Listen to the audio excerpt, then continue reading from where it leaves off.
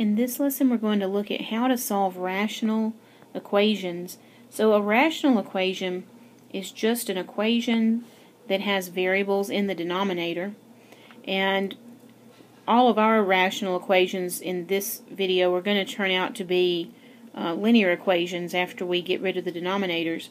So if you know how to solve linear equations, you'll still be fine here. And we're still going to solve by multiplying each term by the least common denominator, the same way we saw in the last lesson, which was solve linear equations containing fractions. We learned how to find the common denominator and multiply everything by it to cancel the denominators, and that's what we will do here as well. Except there's one other little thing we have to take care of, kind of a housekeeping item, and that is we know from previous experience we can't let the denominator equal 0, so we will have to find all the numbers that would make the denominator equal 0, and those numbers are called restrictions here, and they are not allowed to be solutions. So if we ever do find a restriction and that turns out to be a solution to the equation, we have to throw it out. So let's solve 1 over x equals 1 over 5 plus 3 over 2x. So this is a rational equation, and I do have variables in the denominator. So first thing, we're going to find our restrictions, or we're going to find out what would make these denominators equal 0, and then we know that we can't have a solution that's equal to those numbers. So if x is 0, then this denominator is 0. Therefore, x cannot be 0. If I look at this denominator, it's just a 5 all by itself. So there's no x here, and since there's no x, there's no way that an x value can make this denominator equal 0.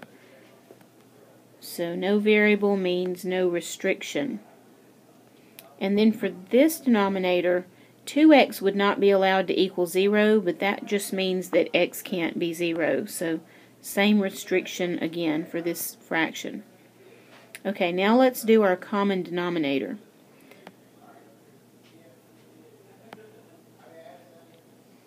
Our common denominator, we need an x because of this one. We also need a 5 factor, and because of this factor we need a 2, but we already have an x, so I won't put down another one. So x times 5 times 2 is 10x. Now here's another way to think of this that may be a little slicker for you. We can look here and say, okay, our common denominator needs an x because we see x in 2 different places. And then for the number, we need a number that this can go into and that this can go into. Something 5 and 2 can both go into would be 10. So that's just another way to think of it. Let's take our equation now and multiply everything by 10x. So I've multiplied the left side by 10x and the entire right side by 10x, and now let's reduce. In this fraction, the x's will cancel, and we get 10. 10 times 1 leaves 10. And in this fraction, 10 over 5 simplifies to 2. 2 times x times 1 makes 2x. And in this fraction, 10 over 2 simplifies to 5, and the x's will still cancel. So I'll get 5 times 3 is 15. So now we have this little equation. Let's subtract 5 from both, or 15 rather, from both sides, and that will give us negative 5 equals 2x. Divide both sides by 2, and negative 5 over 2 equals x. So that's our solution. We just want to make sure that our solution is not a restriction, and of course it's not. So that means this is a valid solution. And if you wanted to, you could even take this solution and plug it back in over here. I suggest using maybe a calculator, and get yourself a decimal equivalent here, plug it in over here, and make sure both sides equal the same number.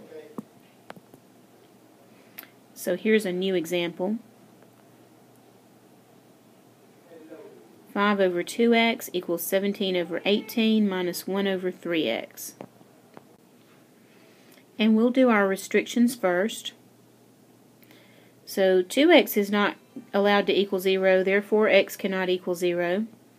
This one does not contain an x, so we skip right over it. And 3x cannot equal 0, therefore x cannot equal 0 here either. And our only restriction is 0. Now our LCD, let's look for a number that 2 and 18 and 3 can all go into. Of course it's 18. And I do need an x. Okay, so now I've copied the equation over, and what we're going to do here is multiply each thing by 18x, just like we did in the last example. Okay, now simplify. 18x over 2x gives you 9, and 9 times 5 is 45. 18x over 18 simplifies and gives you x, so that leaves us 17x. 18x over 3x simplifies to 6. 6 times 1 is 6. So now we will simplify this, add 6 to both sides. 6 plus 45 is 51. Divide both sides by 17. And it turns out 51 divided by 17 is 3. So that is the solution. And since it's not a restriction, we're in good shape. Here is one more example for us. We have 1 over x minus 1 plus 5 equals 11 over x minus 1. So here our restriction is that this denominator cannot equal 0, so x minus 1 can't equal 0. Well, that means x cannot equal 1. If we solve this and find out that 1 is supposed to be the solution, we'll have to throw it out. Okay, so let's see. Our common denominator would just be x minus 1, because I have one of them here, I have one here. My common denominator is to have one of them. So we're going to copy the same equation again and multiply everything by x minus 1. Okay, so let's cancel here. That'll leave us a 1. Now let's distribute the 5. 5 times x and 5 times 1. And now we're going to cancel here, and that will leave us 11. So 1 minus 5 is negative 4. So I have negative 4 plus 5x here equals 11. Now let's add 4 to both sides. 5x equals 15. Divide both sides by 5. X equals 3.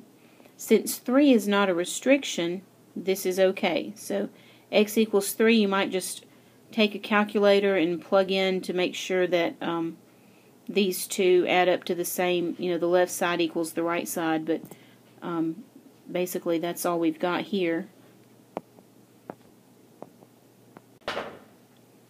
Alright, last one of these. Let's solve x over x minus 2 equals 2 over x minus 2 minus 2/3. So first we'll do our restrictions. And we know x minus 2 cannot equal 0. And so x cannot equal 2. That's the only restriction. So if we solve this and the solution comes up as 2, we have to throw it out. So common denominator then will be x minus 2. And we also need a factor of 3, which I'm going to put in the front. So that's our common denominator. And now I'm going to copy the same equation over and multiply everything by that common denominator. Okay, first off, first term, x minus 2's cancel, and we're left with 3x. Here, x minus 2's cancel, and we're left with 3 times 2. And here the 3's cancel, and we're left with 2 times x minus 2. Now distribute that minus 2, negative 2x plus 4. I should go ahead and multiply those two together. Okay, Now, I can combine terms on the right. 6 plus 4 makes 10. And let's add 2x to both sides. And divide both sides by 5, and we find the solution is x equals 2. But we've already said that x cannot equal 2 because that causes the denominator to equal 0. So actually 2 is a false solution, and so we have to throw this out and say that there is no solution here, because the only one that we thought was going to work turned out to be a restriction, so we're left with no solution at all.